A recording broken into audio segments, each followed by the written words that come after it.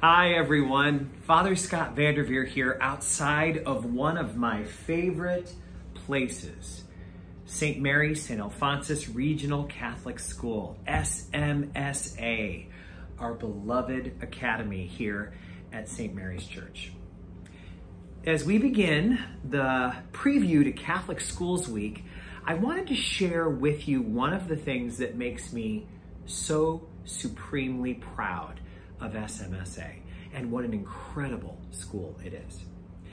If you go into the gymnasium at SMSA, you'll find one of the coolest facilities in Glens Falls. It's just this great sunken gym where over the years there have been so many crowds that have come to watch teams and cheer on the Kerry Blue. But in addition, you see the values of Catholic education right there in the bricks and the mortar. On the wall of the gym, you see the rules posted there. And these rules, when I first saw them, blew me away. Just imagine how much our world would be changed for the better if everyone lived by these rules stated in our Catholic school gym. Treat the opponents and officials as our guest. Cheer both teams at the start. Cheer the good plays of each team. Don't cheer errors. Don't disturb players or officials. Accept the decisions of officials. Don't cause unfriendly rivalry.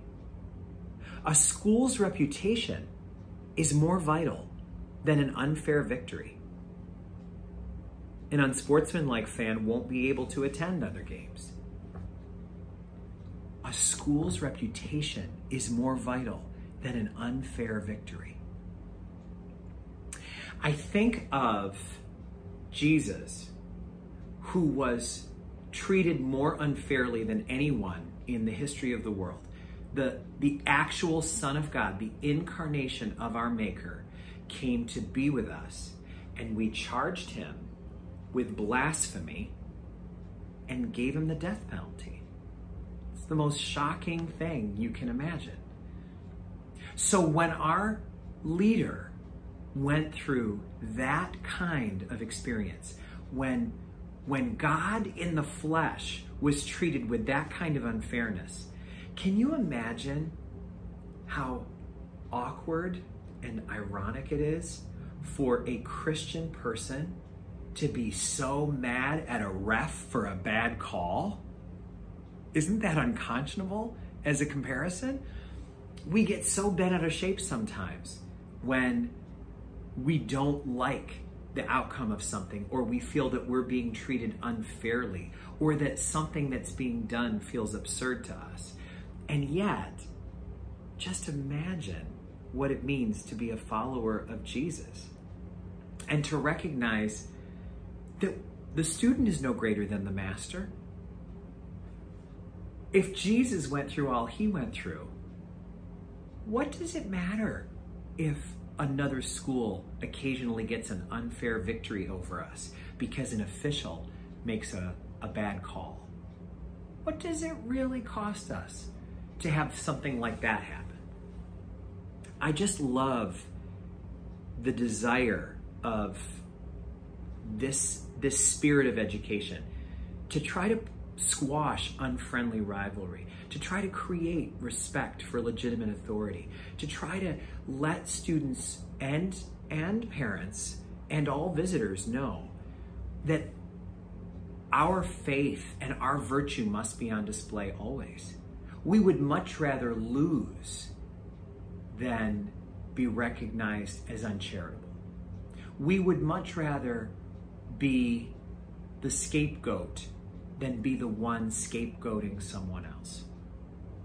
One of the things that being a follower of Jesus requires is for us to grow to the point where we can someday say and mean that we would always rather endure suffering than inflict it on someone else.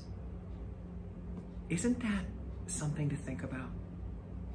So often in our culture, we're the ones dishing out the punishment. We say things like, say that one more time and you'll be sorry. We say menacing things that let people know, oh, you're not going to make a fool out of me. I will dominate you. I will overcome you completely. I will own you, as the saying goes. And yet, Jesus, who's the creator and owner of the universe, didn't ever do that during his unfair trial, his disgraceful treatment, and his execution. So to be a Christian in his footsteps means that we would rather endure suffering than to cause it. We don't rain down pain on anyone. And that even extends to our friendly competition in sports. There's nothing wrong with really wanting to win, but winning can never be our top priority. Following Jesus in his footsteps with his love of all people and of peace must always be what matters above all else. Happy Catholic Schools Week. May God bless you all.